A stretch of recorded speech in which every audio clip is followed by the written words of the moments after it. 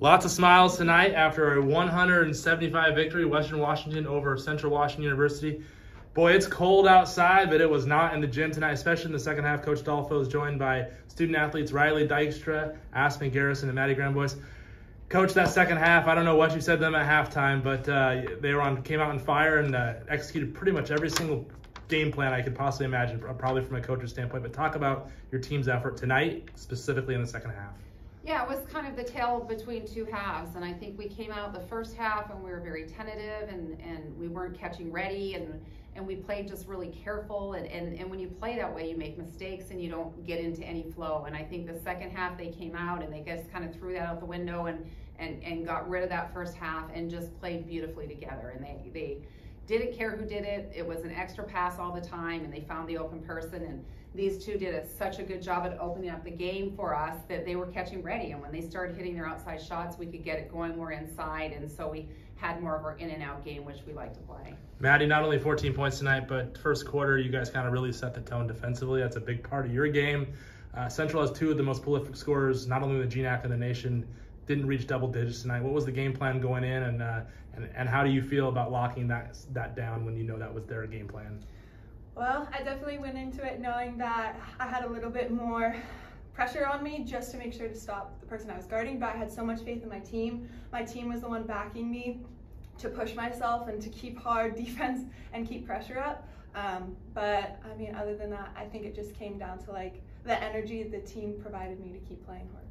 Aspen, your first Central Western game as a player. You've probably seen this play out on the court 100 times in your youth, but talk about the energy in the gym tonight. It seemed like in the second half, you guys were passing where everything was just kind of working. Another pass, an additional pass, an open shot, but just the energy, the rivalry, the victory tonight. Talk about it. Yeah, the energy in the whole gym was amazing. Like, it was so much fun to play in, and our bench brings a lot of that as well. I mean, we're hard to guard when everyone's hitting and when there's so much energy, and we truly played for each other, and that makes everyone excited.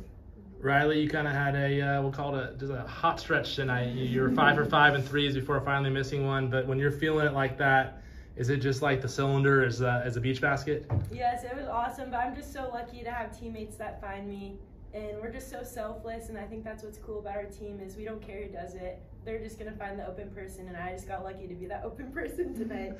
So, yeah. And you caught ready. And I caught ready. Yeah. Coach, we could have probably invited 5 or 6, 7 different players in here. You guys used everyone tonight. Obviously, Mason was on the bench with an injury, but everyone played. Everyone contributed.